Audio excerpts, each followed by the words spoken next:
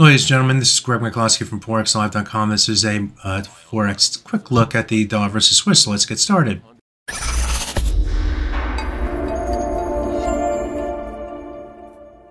What we notice here on the chart is that if you go back in time, you can see that the price is more to the left right to the downside. In trading last week, more specifically on Thursday, the price fell below this trend line right through here. And saw momentum take the price down to all the way down to around the 88.59 level before seeing some consolidation into Friday's trade. On Friday, the price started to move back to the upside. Fed's Waller comments helped to propel the US dollar higher.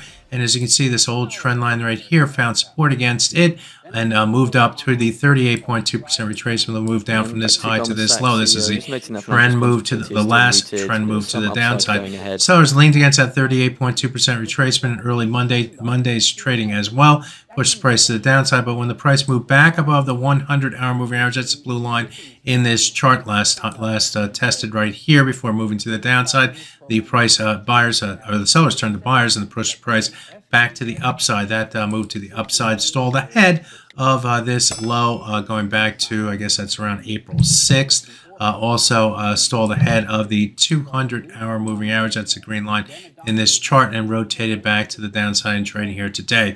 Now, what the rotation to the downside has done is has solidified the price in between the 100-hour moving average on the downside at 0.8940 and the 200-hour moving average on the top side at 0.8995, it looks like.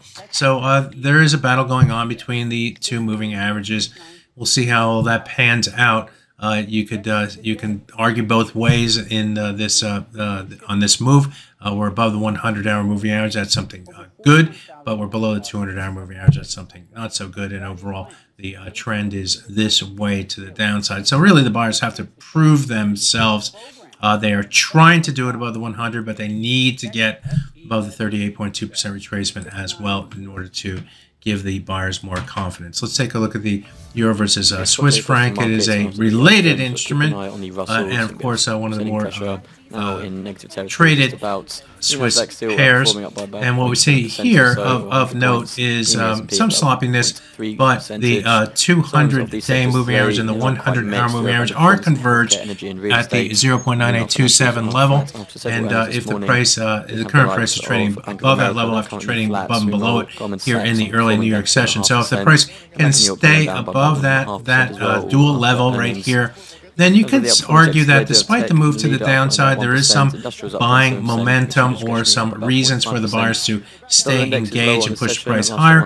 If it is able to get above the 200-hour moving average, last traded above that level going back to this day around the April 4th time period, then that would increase the bullish bias. Also, this swing area through here, swing low, swing low, swing low, swing low, swing low. So a nice little floor right here. Got a little messy here before moving to the downside and using this level as resistance. So getting above this swing area between the 0.9844, 0.9851, and the rise and the falling 200-hour moving average would increase the bullish bias here. Stay above it, but in order to do that, the price needs to stay above these two moving averages right here to keep the buyers in play. So there you have a look at the dollar versus Swiss and the euro versus Swiss. My name is Greg McCloskey. Good fortune with your trading. Bye-bye now.